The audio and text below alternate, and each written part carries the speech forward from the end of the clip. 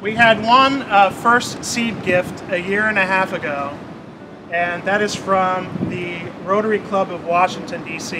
And I'm so pleased because really a longtime champion for those who are most vulnerable, those who find themselves homeless in the district, have been served by a gentleman who's been with the Rotary Club for many years, and he has the privilege of bringing some remarks on behalf of the Rotary Club of Washington, D.C. John Jackson, will you please join us?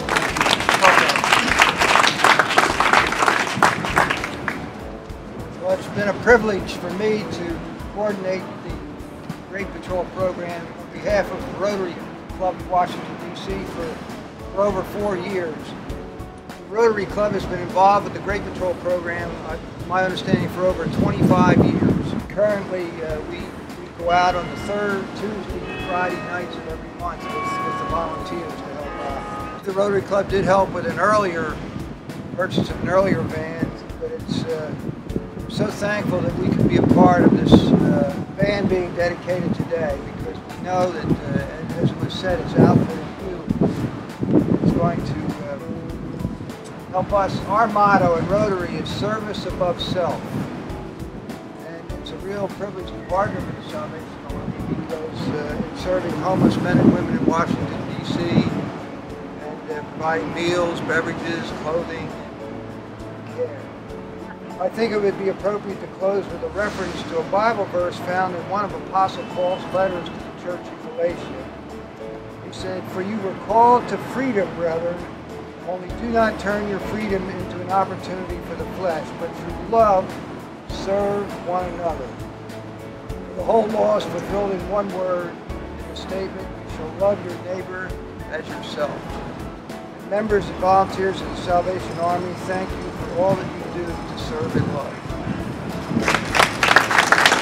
Not only do we serve meals, but those of you who've been our volunteers, we get hygiene kits that consist of things that we might all just take for granted on a daily basis. Toothpaste, shampoo, soap, washcloth, first aid needs, blankets, shoes. And what is the most requested item?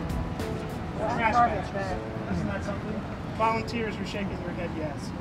And so we are tremendously thankful and grateful for this occasion, because our van has been in desperate need of being replaced. We've been using a very large canteen, which is really needed for disaster services. It's my great honor to welcome and recognize individually the major sponsors and donors who made this possible.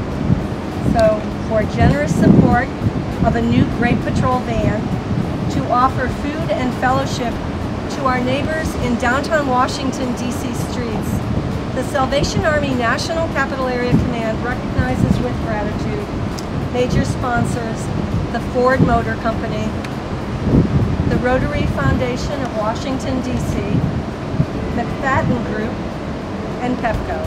Now, we're going to ask 4 major organizations to cut at the same time. So we have, we didn't, obviously, just a small pair of scissors here on this occasion, but we'd like for all 4 hands to be on this pair of scissors.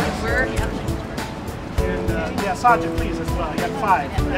And here we go on the count of, let's count down 5, 4, 3, 2, 1. We'll cut, and then we will obviously begin our new work in this brand new van.